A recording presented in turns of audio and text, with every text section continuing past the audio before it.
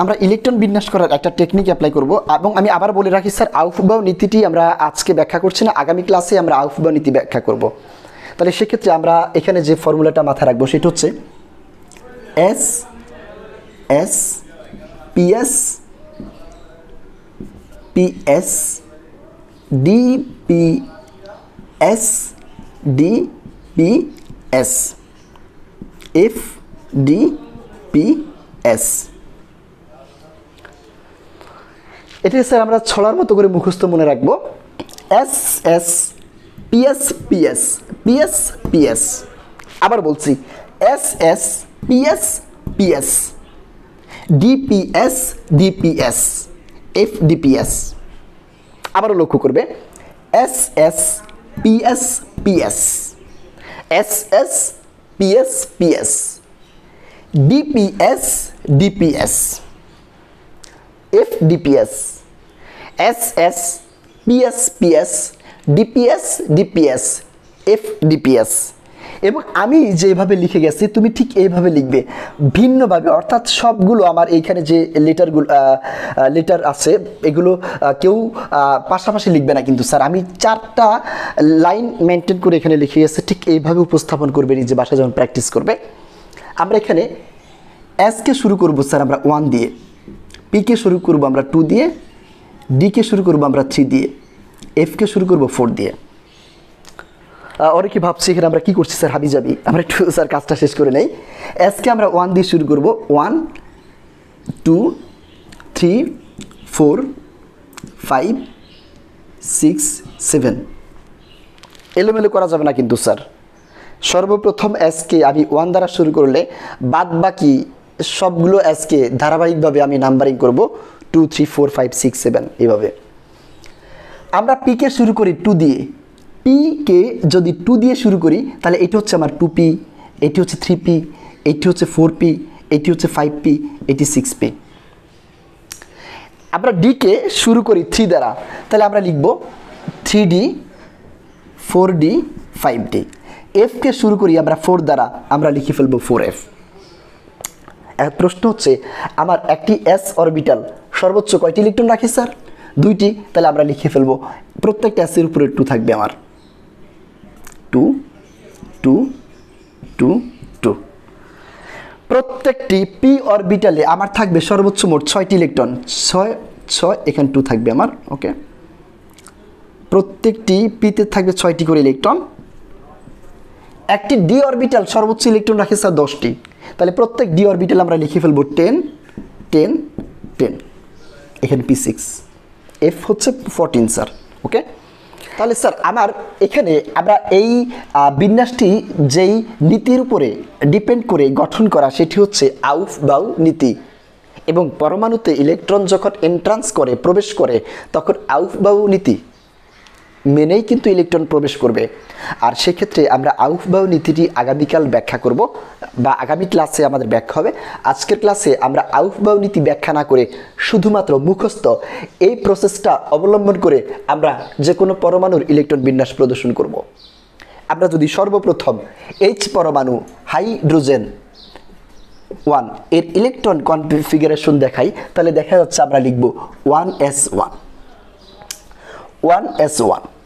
একইভাবে আমরা যদি হিলিয়াম পরমাণুর কথা বলি, হিলিয়াম পরমাণুর ইলেকট্রন কনফিগারেশন আমরা প্রদর্শন করলে লিখব আমরা, যেহেতু হিলিয়াম এর পারমাণবিক সংখ্যা 2 আমরা লিখে ফেলব 1s2। একইভাবে লিথিয়াম পরমাণুর ইলেকট্রন কনফিগারেশন করলে আমরা লিখতে পারি 1s2 2s1। মানে হচ্ছে স্যার আমরা দেখতে পাচ্ছি যখন H পরমাণুর কনফিগারেশন আমরা করি তখন গেলে আমরা এখানে পাচ্ছি 1s2, অথচ আমার এখানে H পরমাণুতে মাত্র একটি ইলেকট্রন আছে, আর একটি ইলেকট্রন থেকে থাকলে আমরা 1s2 না লিখে আমরা 1s1 লিখি 1s1। হিলিয়াম পরমাণুর কনফিগারেশনে আমরা দেখতে পাচ্ছি আমার হিলিয়াম 2, অর্থাৎ সে সর্বোচ্চ 2টি ইলেকট্রন আমার হিলিয়াম এ প্রবেশ করবে, তাহলে সেই 2টি ইলেকট্রন প্রবেশ করলে আমরা লিখে ফেলব 1s2। একইভাবে লিথিয়াম পরমাণুর ইলেকট্রন কনফিগারেশন লক্ষ্য করলে দেখা যায় এখানে তার মোট 3টি ইলেকট্রন আছে। এই 3টি ইলেকট্রন এর জন্য আমরা লিখব 1s2 2s 1। প্রশ্ন হচ্ছে কেন 1 স্যার? আমার এখানে তো 2 আছে স্যার, 2 থাকুক, আমরা বলছি সে সর্বোচ্চ 2টি ইলেকট্রন রাখতে পারে, কিন্তু আমার ইলেকট্রন আছে মাত্র 3টি। এর মধ্যে প্রথম অরবিট, 1 নম্বর অরবিট এ যদি 2টি ইলেকট্রন প্রবেশ করে ফেলে তাহলে আমার আরও 1টি ইলেকট্রন বাকি থাকে, আর সেই 1টি ইলেকট্রনের জন্য আমরা এই অরবিটে এন্ট্রান্স করি স্যার, বা এই অরবিটে গেলে আমরা তখন লিখতে পারি 2s1। তাহলে 2 যোগ 1 ইজ ইকুয়াল মোট 3টি ইলেকট্রন। একইভাবে আমরা যদি বেরিলিয়াম পরমাণুর কথা বলি, বেরিলিয়াম পরমাণু এর ইলেকট্রন কনফিগারেশন আমরা দেখাবো 1s2 2s2। মানে হচ্ছে আমার এখানে দেখতে পাচ্ছি 1s2 2s2, যেহেতু মোট 4টি ইলেকট্রন, এই 4টি ইলেকট্রন এর জন্য আমরা গুণে গুণে 2 যোগ 2 ইজ ইকুয়াল 4, তার মানে 1s2 এবং 2s2, 1s2 2s2। একই রকমভাবে আমরা বোরন পরমাণুর কনফিগারেশন দেখালে আমরা লিখতে পারি 1s2 2s2 2p1। প্রশ্ন হচ্ছে স্যার কেন 2p1? মানলাম আমরা 1s2 2s2, অনেকে প্রশ্ন করবে স্যার একটা কাজ করেন 1s2 2s3 লিখে ফেলেন তাহলে তো 5 হয়ে যায়। স্যার আমার এই s সর্বোচ্চ 2টি ইলেকট্রন নিতে পারে স্যার, এর বেশি নয়। যদি এর বেশি ইলেকট্রন সে নিতে না পারে তাহলে সেক্ষেত্রে আমার অবশিষ্ট ইলেকট্রনটি এর পরবর্তী অরবিটালে চলে যাবে। তাহলে আমার প্রথম 2টি অরবিটে মোট 4টি ইলেকট্রন আমরা লিখলাম, এরপরেও আমার আরও 1টি ইলেকট্রন থেকে যায়, সেই অবশিষ্ট ইলেকট্রনটি আমার পরবর্তী অরবিটালে যাবে স্যার। এখন প্রশ্ন হচ্ছে আমার পরবর্তী অরবিটাল পি, এটি আমার সর্বোচ্চ 6টি ইলেকট্রন রাখতে পারে, বাট আমার হাতে থাকে মাত্র 1টি ইলেকট্রন, তাহলে সেই 1টি ইলেকট্রন আমরা লিখে ফেলবো 2p1।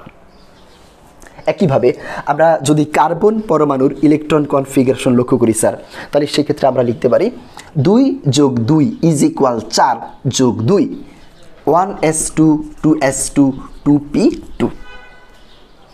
তো স্যার আমি বলবো যে আমরা এইভাবে স্যার 1 থেকে আমরা 18 অর্থাৎ আর্গন 18 এই মৌলের ইলেকট্রন কনফিগারেশন যদি আমরা এখানে করি তাহলে সেক্ষেত্রে হচ্ছে 2 2 4 যোগ 6 10 যোগ 2 12 যোগ 6 18, তার মানে 3p6। আমরা লিখব 1s2 2s2 2p6 3s2 3p6। দেখো এরপরে পটাশিয়াম যদি আমরা এই পরমাণুটির কনফিগারেশন করি, এখানে কি হচ্ছে আমাদের, আমরা এই প্রসেসটা অ্যাপ্লাই করলে আমরা লিখতে পারি আমার এখান থেকে শুরু করে আমার এই পর্যন্ত হচ্ছে আর্গন 18। আমরা একটা কাজ করে ফেলি স্যার, সেটা হচ্ছে একটা শর্ট টেকনিক আমরা অ্যাপ্লাই করি, কারণ বারবার এটা করাটা অনেক ঝামেলা আমাদের জন্য। 18, কারণ আমার 3p6 পর্যন্ত হয় আর্গনের ইলেকট্রন বিন্যাস, এবং সেক্ষেত্রে আমার আর্গন 18 আমরা লিখলাম। এরপর হচ্ছে আবার 3p6 এরপর 18-র পর আমরা বলবো 18 যোগ 2 20, 20 যোগ 10 30, 30 যোগ 6 ইজ ইকুয়াল 36। এই 36-এ গেলে আমরা পাচ্ছি ক্রিপ্টন। ক্রিপ্টন হচ্ছে আমার 36 পারমাণবিক সংখ্যাধারী একটি পরমাণু, নিষ্ক্রিয় পরমাণু। তাহলে সেক্ষেত্রে আমরা এখানে ক্রিপ্টন 36 লিখে ফেলতে পারি। এরপর আমরা 36-এর সাথে যদি আরও 2 যোগ করি হচ্ছে 38 যোগ 2 40 যোগ 6 46 যোগ 2 48 যোগ 14।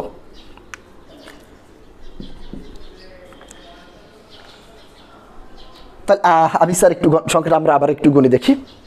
36 38 যোগ 10 48 6 54, তার মানে আমরা লিখবো এখানে জেনন 54। এরপর হচ্ছে আবার 56 70 80 86 রেডন 86। রেডন যদি আমার 86 হয়, এখন স্যার এখানে আমি কী করলাম, মূলত আমি একটা টেকনিক অ্যাপ্লাই করবো স্যার, কারণ আমরা যখন কোনো বড় মূলের ইলেকট্রন কনফিগারেশন করব তখন প্রথম থেকে শুরু করতে গেলে অনেক সময় আমাদের চলে যায়, কিন্তু এক্ষেত্রে আমরা একটু চোখ রাখি স্যার। যেমন উদাহরণস্বরূপ পটাশিয়াম 19। এখন এই পটাশিয়াম 19 পরমাণুটির ইলেকট্রন কনফিগারেশন যদি আমরা লক্ষ্য করি তাহলে আবার এই পর্যন্ত হচ্ছে 18, রাইট? তাহলে আমরা সংক্ষেপে লিখে ফেলতে পারি আর্গন 18, থার্ড ব্র্যাকেট রাখলাম, কোনো সমস্যা নেই স্যার। যখন আমি আর্গন 18 লিখে ফেলবো তাহলে এরপরে আমার আর বাকি থাকে কয়টি স্যার, 1টি ইলেকট্রন। 19 বিয়োগ 18 ইজ ইকুয়াল 1, তার মানে সেই 1 হচ্ছে আমার 4s1। তো এখন এখানে স্যার আমরা একটু চোখ রাখি আর্গন 4s1, সেক্ষেত্রে আমরা এর পরবর্তী মৌল হচ্ছে আমার ক্যালসিয়াম 20। ক্যালসিয়াম 20 এই কনফিগারেশনটি করলে আমরা পাচ্ছি আর্গন 18। আমরা লিখে ফেলবো আর্গন 80 লিখে আমরা দেখব যে আমার 20 হতে গেলে অর্থাৎ 18 এখানে উপস্থাপিত, তাহলে 20 থেকে আমরা যদি 18 সাবট্রাকশন করি আরও 2 বাকি থাকে, তাহলে আরও 2 বাকি থাকলে আমরা লিখে ফেলবো 4s2। তাহলে হচ্ছে আমার 18 যোগ 2 ইকুয়াল 20টি ইলেকট্রন ক্যালসিয়াম। আমরা এর পরবর্তী মৌল যদি চোখ রাখি স্ক্যান্ডিয়াম। স্ক্যান্ডিয়াম হচ্ছে আমার 21। স্ক্যান্ডিয়াম 21 আমরা যদি কনফিগারেশন করি তাহলে সেক্ষেত্রে আমরা ঠিক একইভাবে লিখে ফেলবো আর্গন 18 এবং আর্গন 18 এর পরে আমরা এখানে লিখব 4s2 3d1। প্রশ্ন হচ্ছে 3d1 কেন স্যার? কারণ হচ্ছে আমার এই আর্গন 18 যদি আমার স্ক্যান্ডিয়াম 21 থেকে বাদ পড়ে তাহলে আমার আরও 3 বাকি থাকে, আর এই 3 এর জন্য আমরা এখানে পাচ্ছি 18 যোগ 3 অর্থাৎ 18-এর সাথে আমরা আরও 3 লাগবে, সেক্ষেত্রে 4s2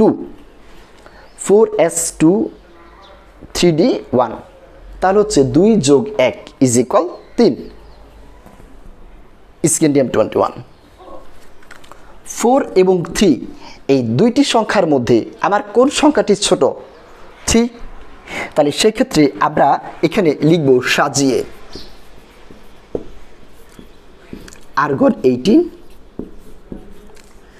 3d1 4s2, মানে হচ্ছে আমার এখানে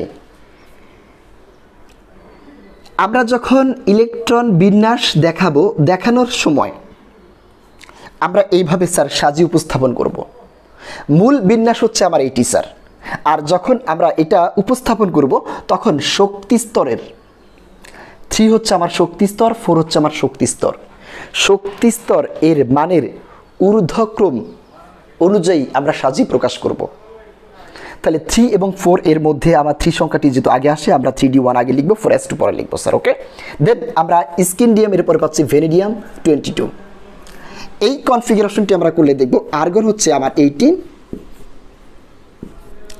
দেন হচ্ছে 22 ভ্যানিডিয়াম, তাহলে 18-এর সাথে আমার আরও 4 লাগবে, মানে 4s2 3d2